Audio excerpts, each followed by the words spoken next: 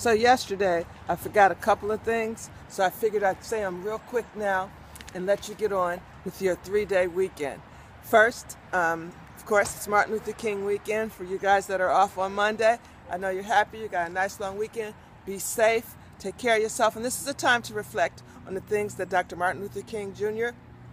did for all of us, how he got things started for civil rights. So be sure and talk to your children about it, inform your younger children who never heard of him, maybe watch some movies in reference to him or tell them some stories, read a book to them.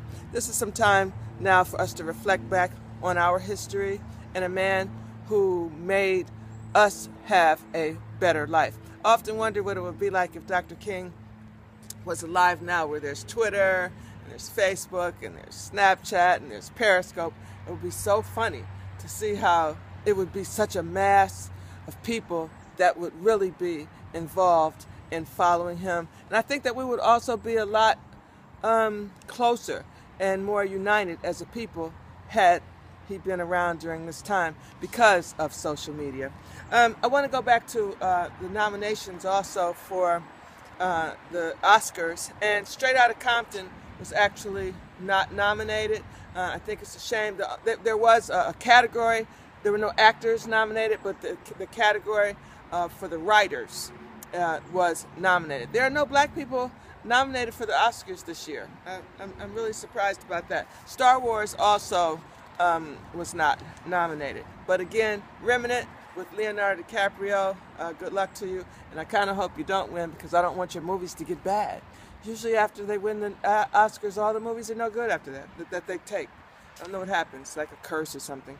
Chipotle is shutting down on February 8th to teach all employees nationwide about food safety. This is something that's happened because many Chipotle restaurants, the customers were sickened with salmonella poisoning, and it was such a bad thing that they had to shut the stores down, and now they're going to shut all of them down nationwide February 8th to give safety instructions to your employees.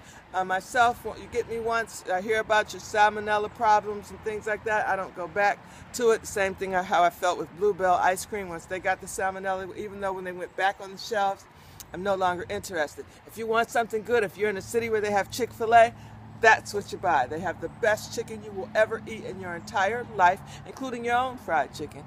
They have baked chicken, fried chicken, barbecue chicken. They have great salads, great sandwiches. Chick-fil-A is great. In New York, in my home, they just opened up a Chick-fil-A. The line was around the corner. A girlfriend of mine went and myself went, and it was double lined around the corner. There were at least 100 people in front of us, and to tell you the truth, the line was, had our food in our hands no longer than 5 minutes. They move fast, the employees are great, they're professional, the food is wonderful, and that's where you need to go. Chick-fil-A.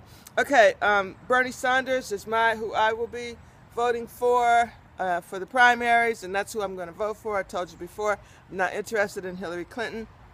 I just don't like her after what she said about Obama, when they were running against one another. I didn't like her, and I just don't feel that she fits what I feel for politics. So I'm going with Bernie Sanders if I have to vote for anyone.